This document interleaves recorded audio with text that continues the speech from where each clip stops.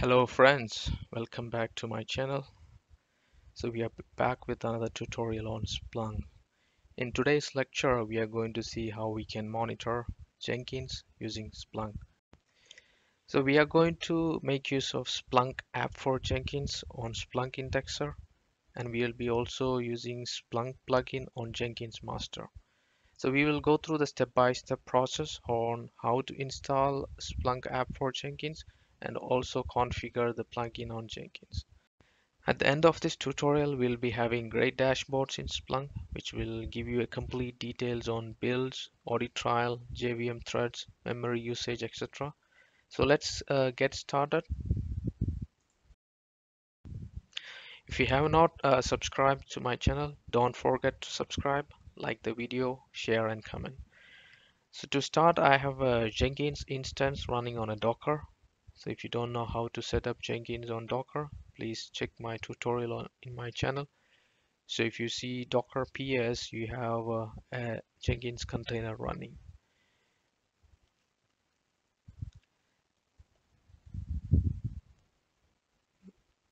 And I also have a Splunk instance running on CentOS. So it's installed under the location /opt/Splunk. So you can also refer my channel for how to install Splunk on CentOS. So the next step is log into the Splunk and we have to install the Splunk app for Jenkins. So if you go to browse for more apps, you can search for Jenkins and you will be getting the Splunk app for Jenkins.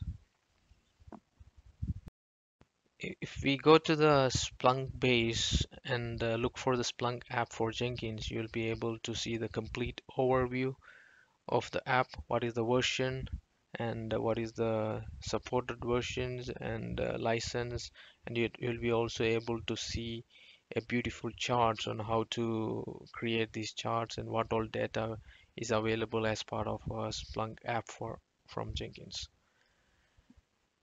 So you can refer this link, so you'll be able to get more information what all the features available as part of Splunk app for Jenkins. And it also gives the step-by-step instruction how you can install Splunk app on Splunk instance, and also how you can install the Splunk plugin on Jenkins. Okay, now let's click on install, and you need to log in with the Splunk username and password. So let's wait for the installation to be completed. Okay, so let's click on done or click on go to home. So we'll be taken to the next screen where you can see the Splunk app for Jenkins is listed. So the next step is go to Jenkins Master and you need to go to Manage Jenkins, click on Manage Plugins and go to the section available. So we have to search for the Splunk app here, the Splunk plugin. Okay, so you can see the Splunk plugin here. So select that and click on Install without restart.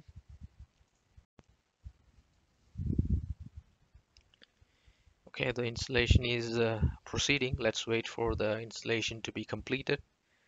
Okay, great. So it's completed. Now, if you go back to Manage Jenkins and click on Configure System,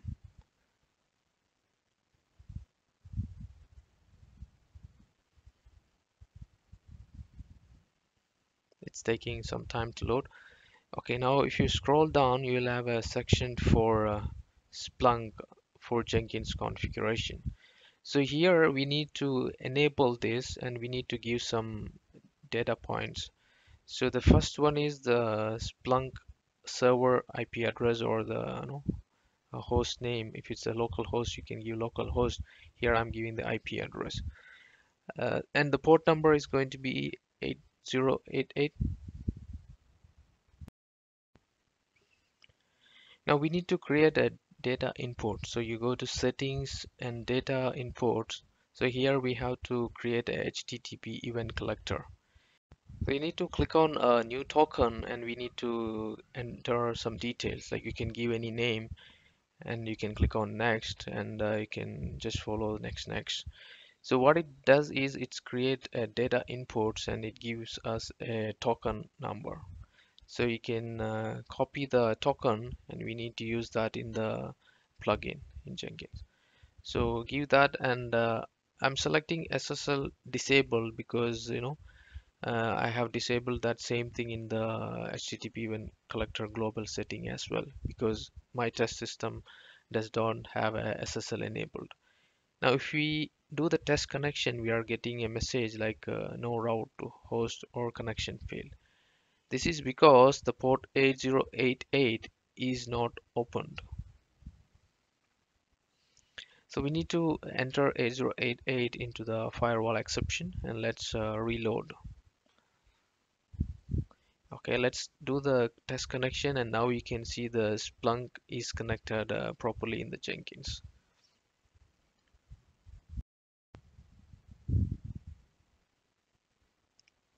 Now let's restart the Jenkins server.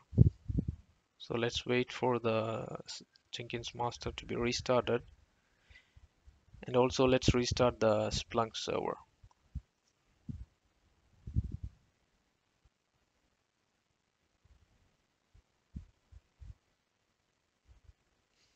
Okay, so the Splunk is restarted. So let's log in again with the admin account and the password.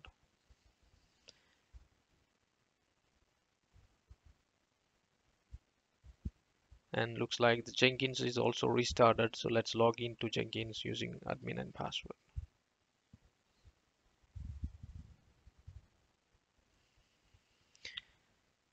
Okay, great. So now let's go to the Splunk App for Jenkins in Splunk instance. Now, if you see, we may not see any inputs in the app at this point because we have not created any jobs or we have not run any builds.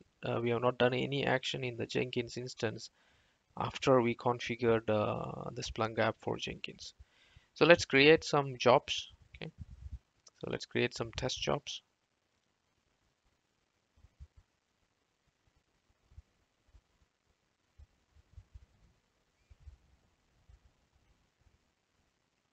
So I'm just trying to execute a shell command. Okay, so it just gives some output. So it doesn't matter what kind of job you want to create. This is just for test.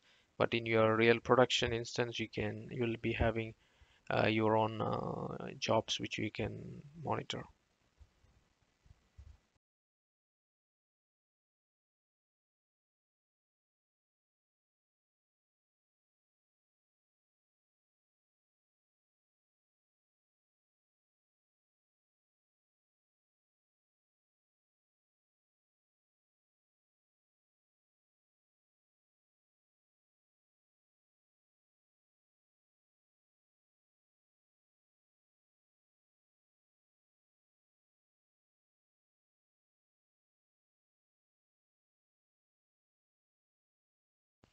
Now we have created some test jobs. Some are in build successful and some are in build fail status. So now let's check the reports in the Splunk app for Jenkins. Now, if you see, we are able to see a lot of data because I tried to create more jobs so that we'll be having some data showing up here. So if you see, we can see the reports like job 2, job 1, how many builds has been done, and how many failure. So you can go through this because it give a lot of information like Jenkins build status history, the last build status. So you'll be getting a lot of information on this screen. So you have also have different tabs like audit trial, Jenkins Health, Jenkins Node. So audit trial, if you see, we are getting a lot of information what has been done in each job. So let's go through this. If you go to the tab Jenkins Health, you can see different charts which talks about JVM memory, JVM threads, queue status, nodes. So it's give a lot of information like a master node topology. If you have multiple nodes, it will also give the details on what all the nodes.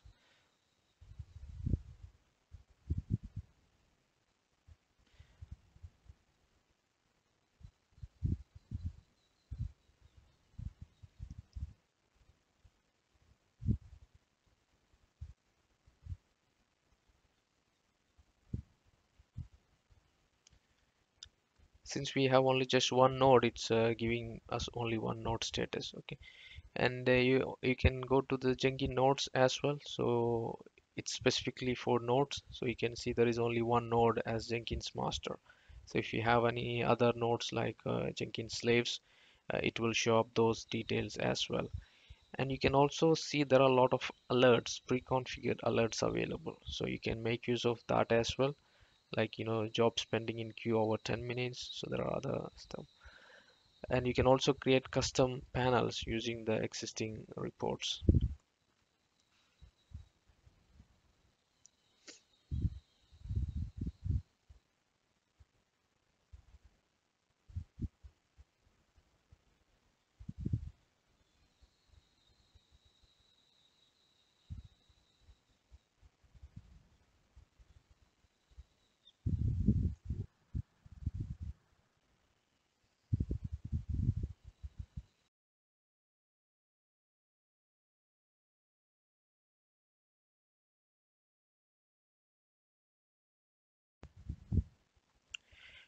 Now you can see like I have created some test custom report using some of the data.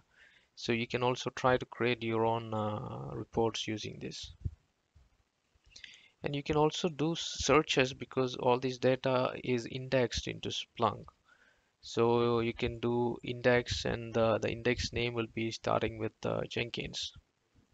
So you can search with that and you'll have a lot of data available. So using these parameters, you can make your own search queries and you can create your own reports. Now, if you go to settings and index, you will be able to see the index listed there, like Jenkins. All those Jenkins indexes will be listed here.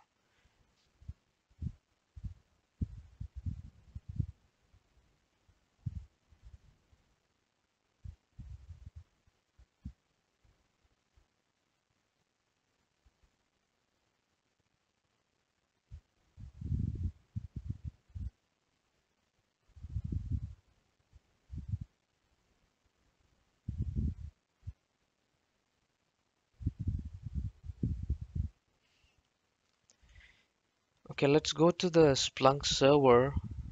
And if you go to the location, inside the slash opt Splunk. Okay, so I'm already inside slash opt Splunk, and inside that, if you go to slash etc slash apps, so this is the location where the app Splunk App for Jenkins is installed.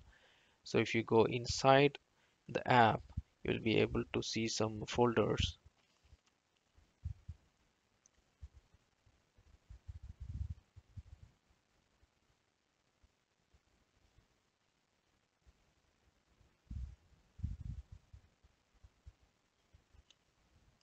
Okay, so you can see some the folders like app server, bean default, and metadata, static. So you have a lot of information here. So if you want to make any changes, you will be able to do it directly from this location as well.